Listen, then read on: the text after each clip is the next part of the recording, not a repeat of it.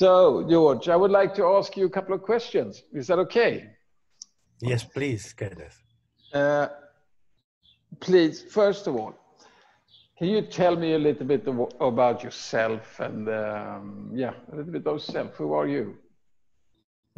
There's not much to tell. I'm a Dutchman by nationality, at least for the moment, and I have been living in Switzerland for a decade now, as of today. Almost Swiss, yes. Well, let's see, but I like it here very much, and I've been working in the Himalayas for 35 years, I believe.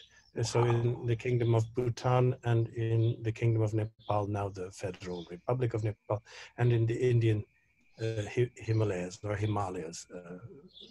Both pronunciations are used. How do you get an idea of writing a Bible of tea, such a complex and difficult subject? I mean, I'm going to show this book to our audience. Look at this. This is the Tale of Tea. How much, what was the weight? It's almost 3 kilograms, 2.86 or something, I believe, or someone weighed it for me in a tea shop, actually. Yes. So how did you come up with the idea to make a 3-kilo book about the history of tea? Oh, that is a good question. I think, like many people, like very many people who love tea, I was interested in tea from a very early age. So in my childhood, I was 10 or 9 or 10, and I was interested in tea. So I asked questions about tea to my mother, and she answered these questions to the best of her ability. And but I kept asking more questions, and she could not give satisfactory answers, and told me to ask one of the, as you know, Holland has a colonial history. So, yes.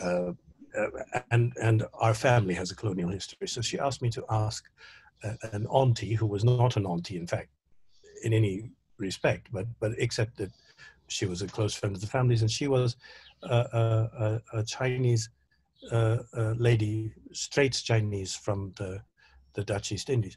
And I asked her, and she answered a number of questions, but she said I should read about it. So okay. My mother said I should read about it as well. So I started reading about it, and I did this, of course, throughout as one of my many interests. Like most people, I have many interests, and so it was just one of many interests. But whenever I read about it, again and again, I found that many stories that were told about tea turned out not to be quite true. In fact, they're inaccurate, and so I read more and more. And as I read more and more, I started recording more sources, taking notes, and then I finished my studies at university, and then I started doing research in the Himalayas or Himalayas, and I kept publishing a lot of things. But on the side, whenever I was visiting libraries or conducting research, I did also indulge my interest in tea history. And sometimes I was quite amazed by what I found, historical facts contradicting stories that are often told about tea. And then at one point, this volume of notes reached the critical mass, and I could not leave it alone.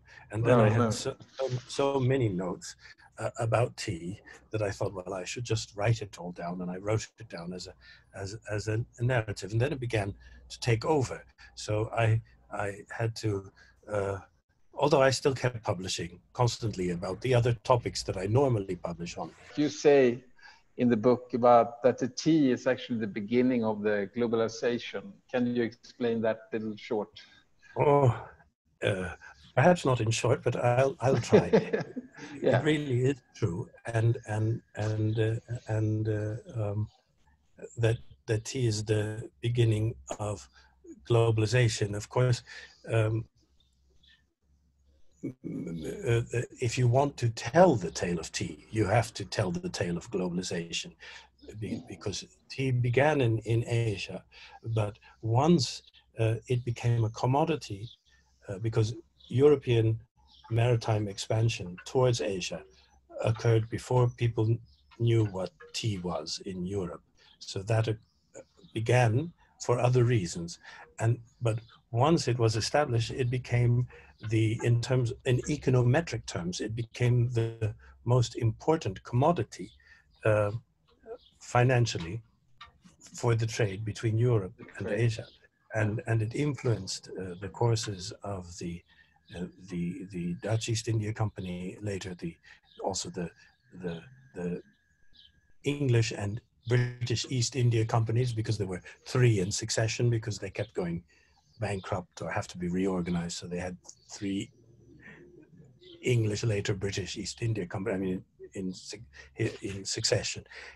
But they were also became involved increasingly, and later almost exclusively, predominantly at least, in tea. When we go back to the history, we read everywhere that tea come from China and so on. But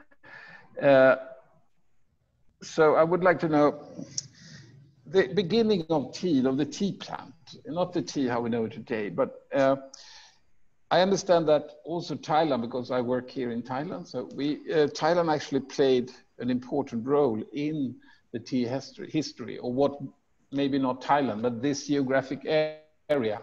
Can you tell me a little bit about that? Yes, you're exactly right, Kenneth. The region which today we call Thailand is part of the tea homeland. And so in the north of Thailand, which is really part of this tea homeland, which spreads across parts of neighboring countries, in the north of Thailand is where tea was first used. And of course, as you know, tea was first consumed as a comestible, as something that you ate. You ate the tea leaves. And of course, that's the most obvious way to use them if you encounter them in nature, to chew on them. You start to chew it, or to do something with them so that you can chew on them as a quid. And of course, they're still fermented in the north of Thailand to make myang, as they are in Burma, where it is quite a usual way of consuming tea still. So in the beginning, people were eating the tea, and do we know if they also fermented in the same way as they do today, like in Burma and Thailand, or has it changed a lot? Do we know that or not?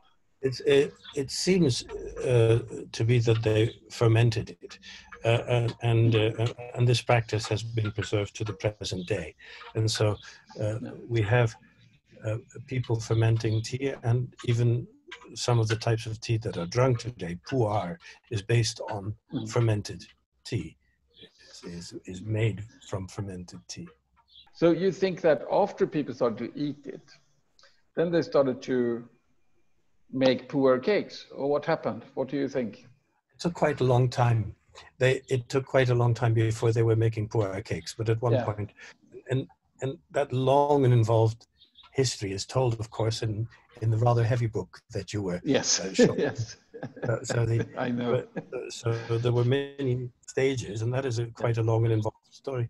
And it's documented in the book, because it is documented in historical sources, how people started using the tea also, and how certain people started objecting to the fact that people were adding all of these other things to the tea.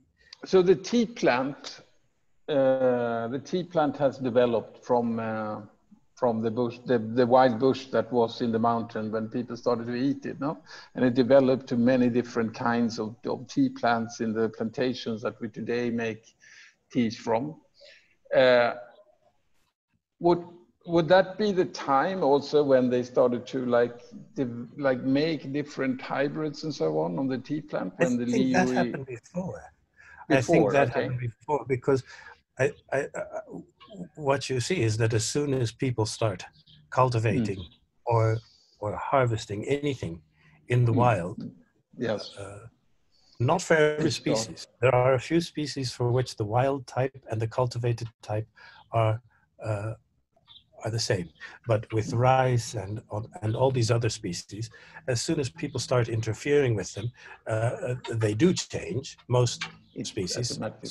So you can expect that this happened to tea. And perhaps what we call Camellia sinensis variety assamica is the wild variety, and perhaps Camellia sinensis variety sinensis is actually the product of these centuries of human selection for certain traits, less astringency and such traits. Here at Monsoon Tea, we have this concept about what we call forest-friendly tea, as we try to use that might be an original tea plant, the Assamica, and that you have told me about so much.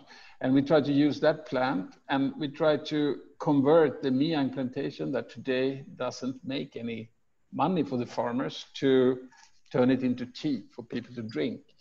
And so I would like to just, what do you think about this kind of concept, the concept of growing tea, not in plantation, but in the forest? And what do you think would be as a positive result of that and negative result of it? I can't think of anything negative. In taste, maybe, I don't know. Well,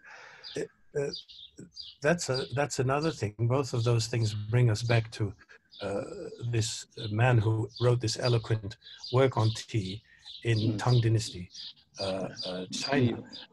Louis. He wrote that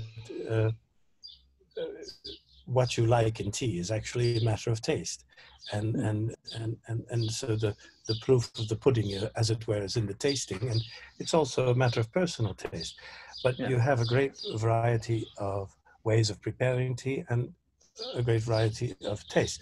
But this man, he also wrote that the tea that was found in nature, the naturally occurring tea plants, had a better flavor than those cultivated in tea orchards or tea gardens.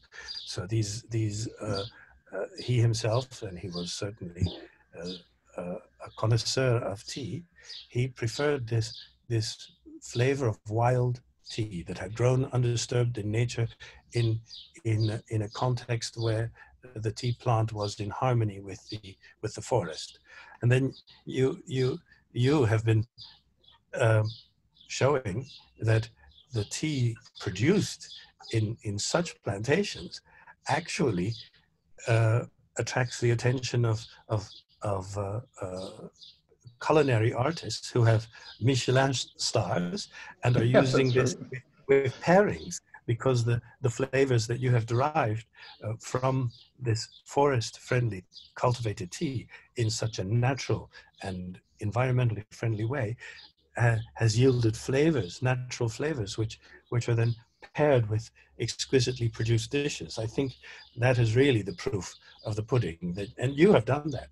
And so it's a major contribution to Thailand as well, I think, to the tea tradition of Thailand. I think it's a very great contribution, and of course to the environment. It's wonderful. No, it's the idea. I think it's when you talk about all the insects and so on. For me, I want to do a business that is good for me, that is good for the people who lives in the forest, that is good for the trees, that is good for the insects, that is good for everyone, and that is I see as a way of that we have to start to act in this sustainable way, that not only think about our own wealth, but wealth for everyone, but even the small little insect. We have therefore made this biodiversity. Yes. So this is a tea where we work with this tea fauna project where they are our Russian friend, and he's checking what kind of insects live with the tea and so on. And this is our logo of the forest-friendly tea that we mark like this. And because these small little things, they are distinguished in a very fast, it goes very quick, but we need them. They are small and they are maybe kind of irritating to have on your skin, but they are very important. Thank you so much, Professor George. And that was all the questions I had about. Well, thank you, Kenneth, for the discussion, but also thank you for doing what you are doing with. Thank you for making this wonderful book that clears out so many things in the question marks when you work with tea, and also if you drink tea. If you read this book, you will give it it gives you another perspective that makes your cup of tea taste better, actually.